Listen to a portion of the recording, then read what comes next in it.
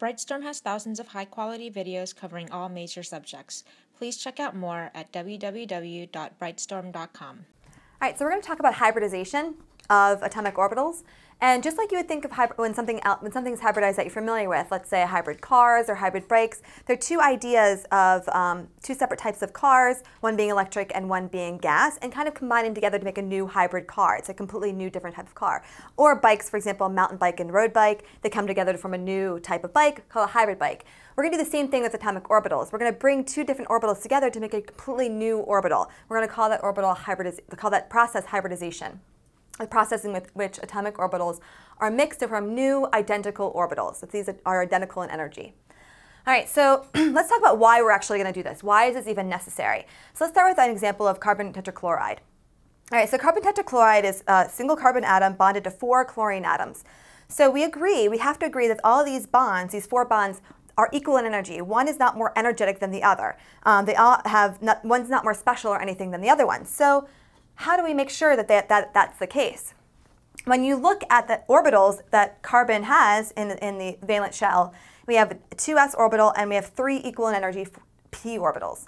Okay, so we know carbon has 4 electrons. We're going to denote them.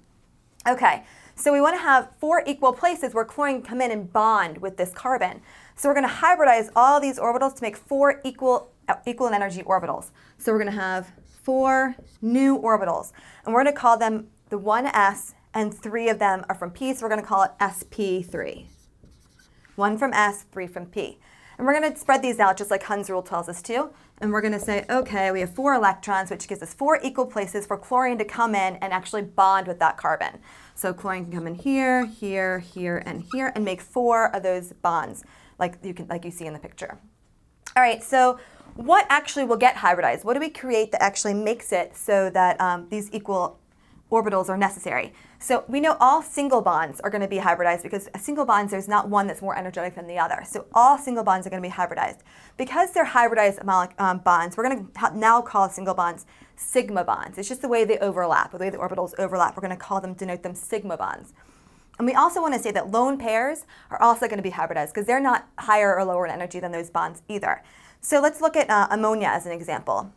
Ammonia, if you look at nitrogen within ammonia, it has these 2 lone pair of electrons. So ammonia before had the same thing. Ammonia has 5 valence electrons, so 2, 3, 4, 5. These should be the same. I'm sorry, they're kind of uneven. They should actually be the same in energy. And we have the 5 electrons. We're going to hybridize all of them. We need to have 1, 2, 3 of these are the same along with this 4th one. So we need to have all 4 of these the same. So we're going to have, again, 4 equal in energy. We're going to call it sp3, 1 from s, 3 from p, 1, 2, 3, 4, 5. Here's our lone pair, and here's the hydrogens are going to come in and bond with them. All equal in energy. So we have these new hybrid orbitals. Okay. What about when we have multiple bonds? There are definitely cases when we have multiple bonds, double bonds and triple bonds. So what happens in those guys?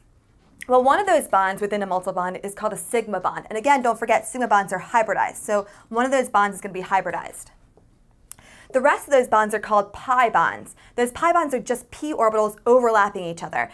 They are only p orbitals. They're a little bit higher in energy. They actually are different in energy. So we're going to actually keep them separated. So we have 1 sigma and 1 pi. So let's look at carbon dioxide here.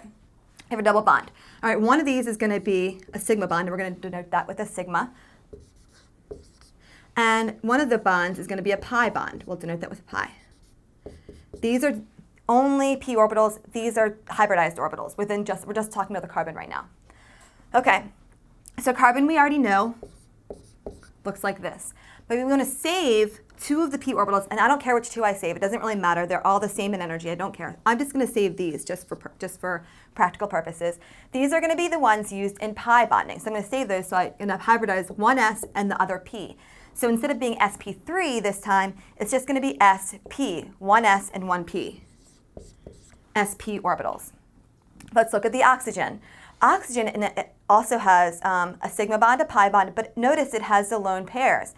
So the sigma bond and the lone pairs are going to be hybridized, but not the pi bond. We're going to leave this alone. So we need 3 hybrid orbitals.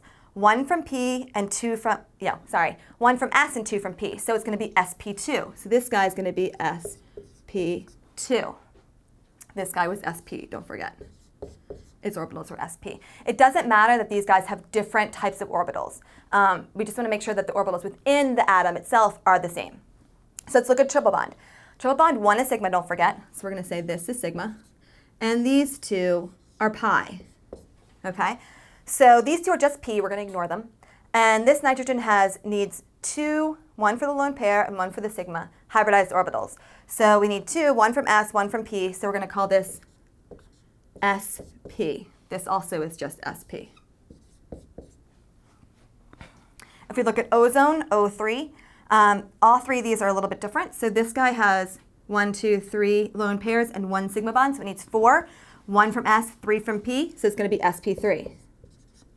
Oxygen is going to need, it has 2 sigma bonds, 1 from here, and the lone pair, so it needs 3, so it's going to be sp2. 1 from S, 2 from P.